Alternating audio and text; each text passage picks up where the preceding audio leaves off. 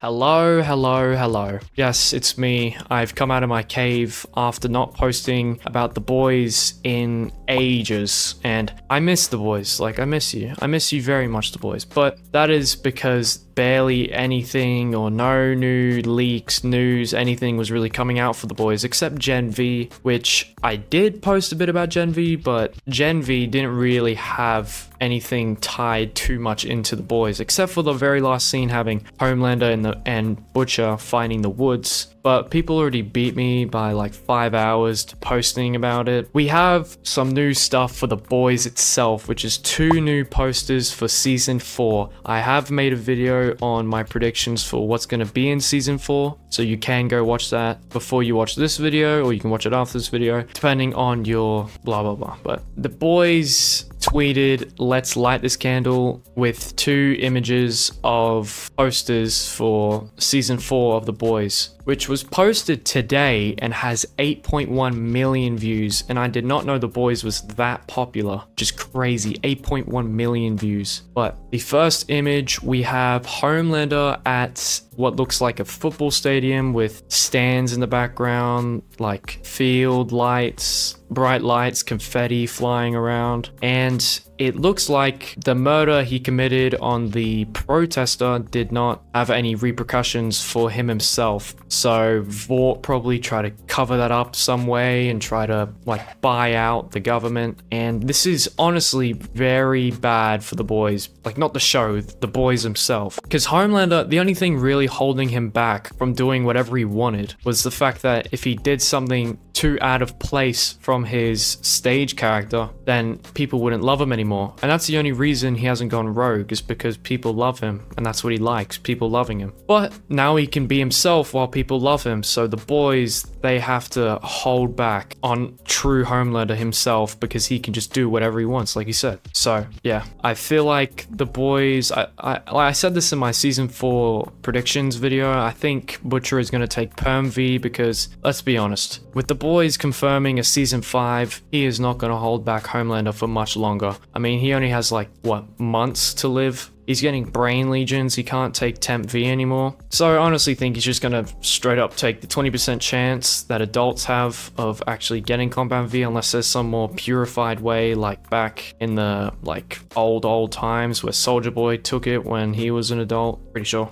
But yeah, the boys are probably gonna have to use like those supersonic devices that ring to really high pitches that only supes can hear and humans can't hear themselves, which is so broken in the boys like universe. It is so broken. No matter how strong a super is, if they have ears and they can hear, those supersonic devices can just nullify the whole person and bring them to the ground. Will this work on Homelander? I don't know if this will actually work on Homelander, but they also have another option because Butcher at the very end of the episode for Gen V, because he found the woods, he probably knows about the virus, and that lady that he was working with, I'm pretty sure she was on the phone telling him about the virus. So I'm pretty sure the boys do know about the virus, or at least Butcher knows about the virus. And this brings up the playing field. The fact that Butcher's probably going to take Perm V, Butcher's probably also going to have, and if he doesn't take Perm V, then he'll have the supersonic devices, he'll have the virus or whatnot. But yeah, then we go on to the next poster,